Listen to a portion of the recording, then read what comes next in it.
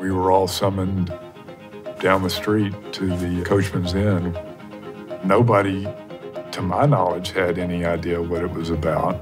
Warren Stevens, 29 years old today, will be the new CEO of Stevens Inc.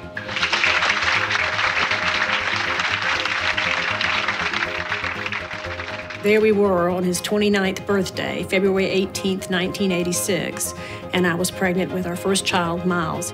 Jack knew that the company had to change.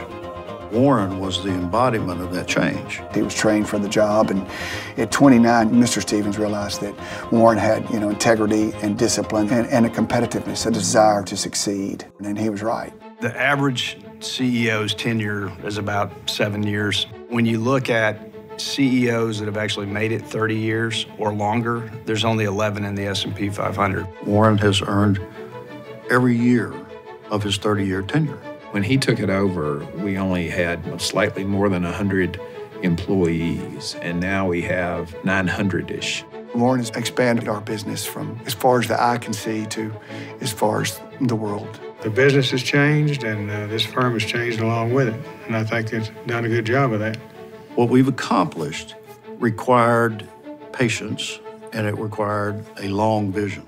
What we have is unique. It's an ingenious combination. We have a private equity business sitting side by side with an investment banking business. You have this unique merchant bank that you just don't see anymore.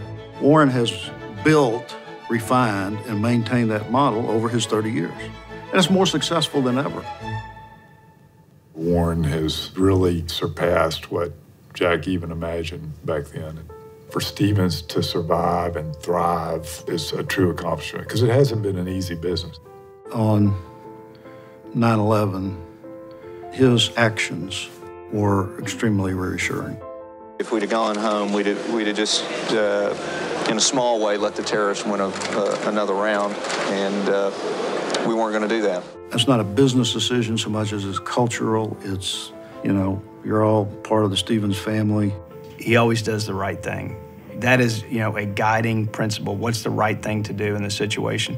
Probably notably in 2008, because that crisis was particularly focused on investment houses, and you've got to have a pretty steady hand and a pretty steady control of your emotions to be able to handle that. We didn't let anybody go during that period. We honored every single commitment that we'd made to people. The message Warren gave, to everybody here was, we're going to make it, and let's go back to business. That's a classic moment. Warren has done a fabulous job. They still have the same legacy that Jack and Whit created. You do business with them on a handshake. Warren's he's a great human being, and he's one of the really special people in the world. It's been a blessing for all of us that have gotten to work for a family company that has great leadership and whose goal is to pass it on to the next generation. My grandfather taught my father growing up that work has dignity, and that is something that both my parents have passed on to my brothers and me. I just don't think Dad could have done, much of a better job. I think Granddad and Whit would be very, very proud. He's had a vision that he's been working on for many years, and he's done a great job. I'm really proud of him. I don't think anyone else could have led the firm like he has for 30 years. No one. We're on a mission to build this company into something really great. When you work side by side with Warren every day, you contribute to that mission.